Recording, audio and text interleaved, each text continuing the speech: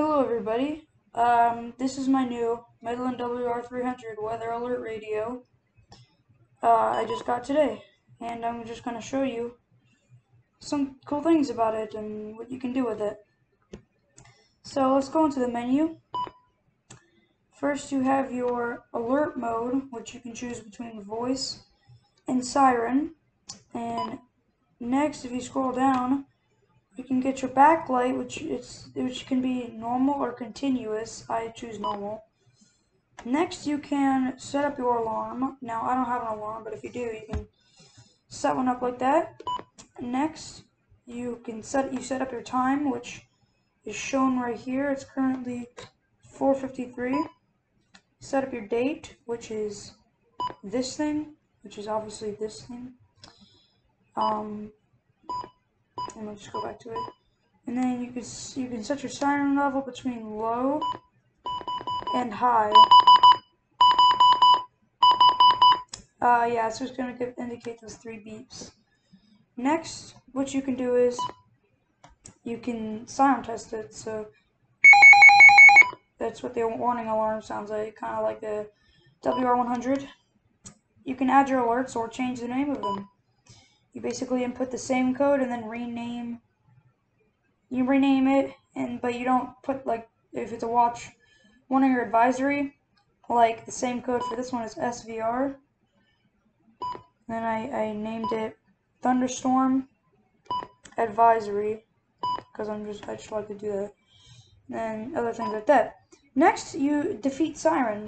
It's basically scrolling through your your alerts like that, and you press either this or this to enable / disable them. Next what you do is, next is you set your county code.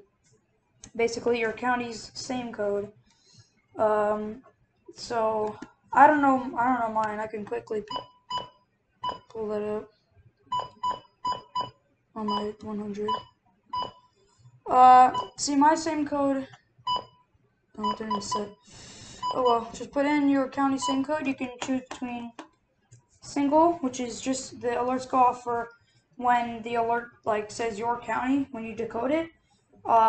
Multiple, insert multiple counties, or all counties, which you don't have to insert a same code. Next is your channel select. You just press it and up and down like that.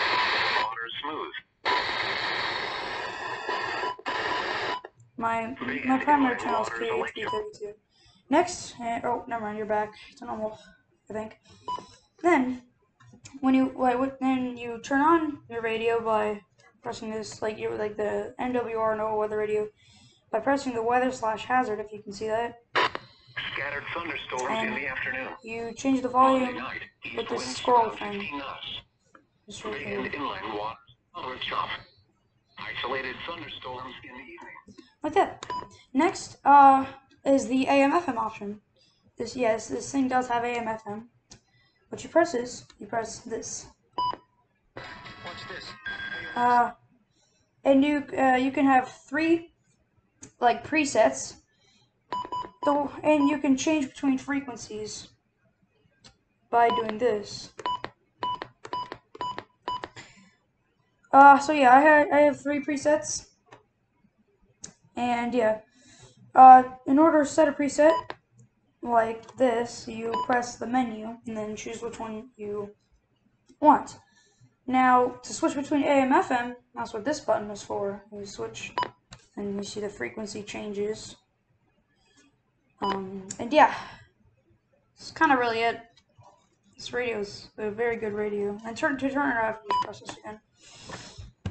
Anyways, my review on the radio, I honestly think it's a 10 out of 10 radio, because it's like, oh yeah, to set to snooze the alarm, you press this, and to turn your alert on and off, you press that. If you don't want your alerts on, kind of like I do in the middle of the night.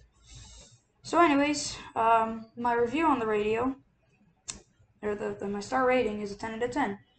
If you're asking how good the reception is, it's really good.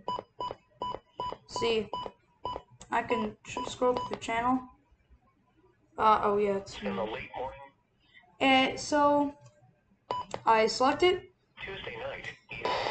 This broadcast is from somewhere down in Sarasota or something, and on my other radios it's more staticky, and for this one it is not. There is staticky obviously, but it's not as staticky. Anyways, that's really it to show you. Hope you enjoyed, and I will see you in the next one.